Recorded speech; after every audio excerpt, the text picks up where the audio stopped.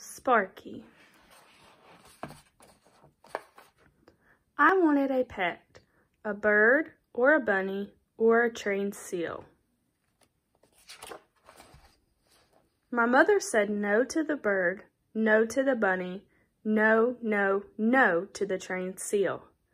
I asked her every day for a month until she finally said, "You can have any pet you want as long as it doesn't need to be walked or bathed or fed."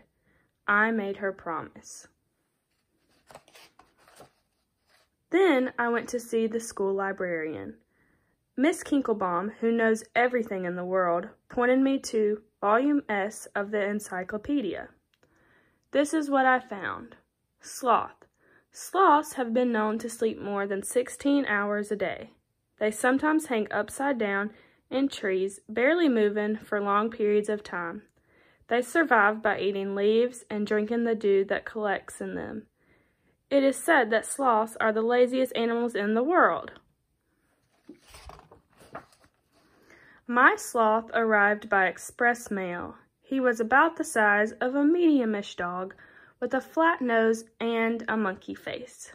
My mother wasn't happy, but a promise is a promise, I said. Sparky, I decided. That will be your name. I took him outside to his tree. Sparky went right to sleep. I made a sign and put it under the tree. Guard sloth. Enter at your own peril. It was 2 days before I saw him awake. He didn't know a lot of games, so I taught him some. We played King of the Mountain, and I won. We played hide and seek, and I won. We played Kung Fu Fighter, and I won. We played Statue, and Sparky was very, very good. That weekend, Mary Potts came over to investigate. Let me show you what Mary Potts is like. This is a picture of her room.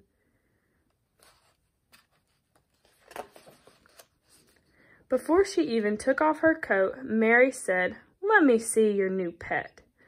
I had some worries, but I took her out to Sparky's tree. He opened his eyes and looked at us. Then he closed them again. I rubbed his belly, but it was too late. We stood there for a while watching him sleep. His fur ruffled gently in the breeze. "I feel sorry for you," Mary said. "My cat can dance on her hind legs, and my parrot knows 20 words, including God and ice cream." "Sparky knows tricks too," I told her, but she didn't believe me. The next day, I made a poster and nailed it to the tree outside Mary Potts' house. Trained Sloth Extravaganza. Countless tricks to mystify you. Just 7 days away. All week, we trained in secret. Sometimes Sparky slept through practice and I had to poke him awake. Sometimes he forgot what he was doing and we had to start over. Sometimes he took so long to fetch that I went inside and had dinner while I waited. I was starting to think the poster had been a mistake, but a promise is a promise. On the day of the Trained Sloth Extravaganza, my mother set up lawn chairs. 3 people came to see Sparky perform: my mother, Mary Potts, and Miss Edwin, the crossing guard. Miss Edwin approved of Sparky because he never ran in the street. "Do I look like a ringmaster?" I asked my mother. "You look very interesting," she told me. I put a little glitter on Sparky just before the curtain went up. I kept wishing I had written 2 tricks on the poster instead of countless tricks.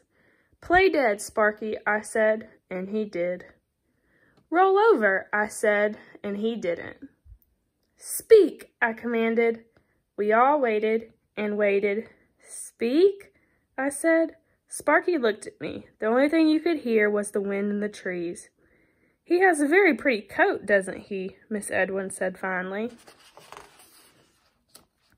"You can't just invent a brand new pet like that," Mary told me. "A pet no one's ever even had." My mother came out with lemonade and cookies, but everyone said they had to be going. Sparky and I watched them. Then my mother made me put the chairs away.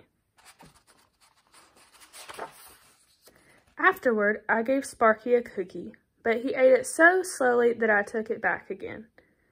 It was getting dark out. I looked at him, and he looked at me. You could hear all the neighborhood dogs barking. I reached over and tagged him on his claw. "You're it, Sparky," I said, and for a long, long time, he was. The end.